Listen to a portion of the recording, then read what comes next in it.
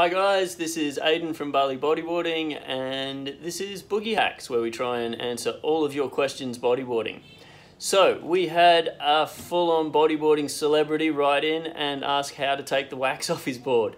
World Tour competitor and Hawaiian shredder Patrick Orr has apparently been leaving his bodyboard in the sun and then wiping the wax off. So we're going to show you an alternative way so that you can minimize the sun damage to your board and you can get that excess wax off.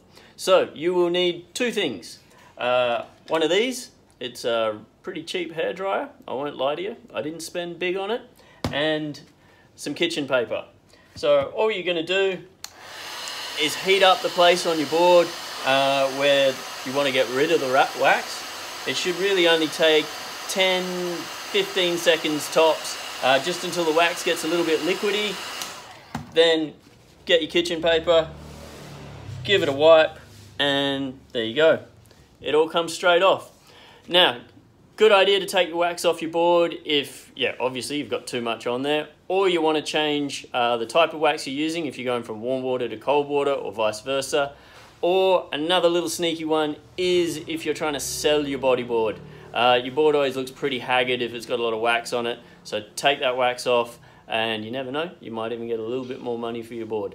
Thank you for watching, guys. It's been a pleasure and we'll see you next time.